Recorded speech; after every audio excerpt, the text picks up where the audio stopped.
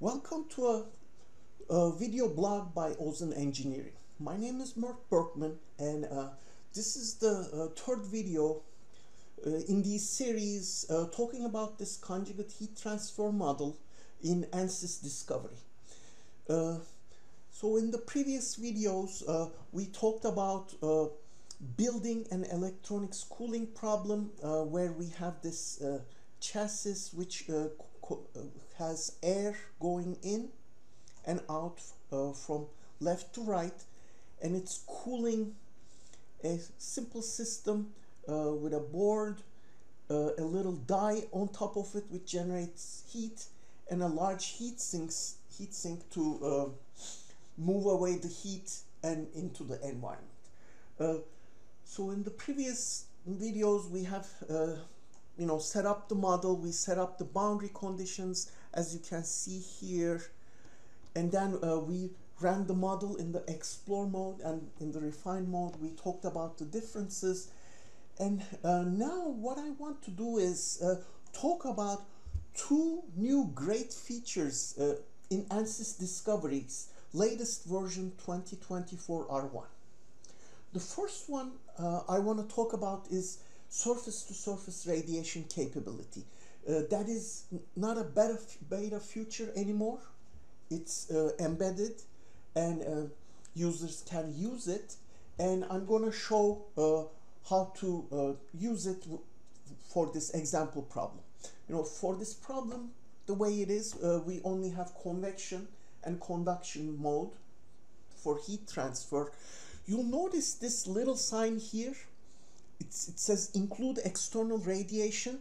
That is only for the outer external surface, and it's as a boundary condition. This does not mean that we have radiation solved inside the enclosure. So please keep that in mind. So the way to introduce surface-to-surface radiation is by clicking on the fluid-solid interfaces. Now what you can see is the fluid surface interfaces kind of painted in blue,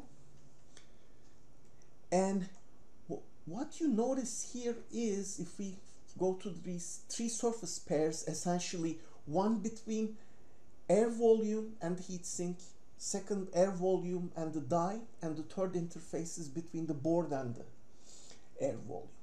So we go there, and what we want to do is click this button here, include internal radiation. Now that we turn it on, let's hit escape, and then what we can do is it's turned on, and we can essentially start the simulation again. Please note that in the previous simulation we saw the peak temperature at 178 degrees centigrade, and obviously by adding this new heat transfer mode, namely surface-to-surface radiation, the peak temperature should come down, because now there's another pathway to move the heat from hot to cold regions. So welcome back. The radiation model ran. Took a little longer than the model without the radiation. Maybe 5 minutes versus 10 minutes. What we do see is that the peak temperature is now reduced to 160 degrees C rather than 173 as we were expecting. So we call this run a success, and have a good day.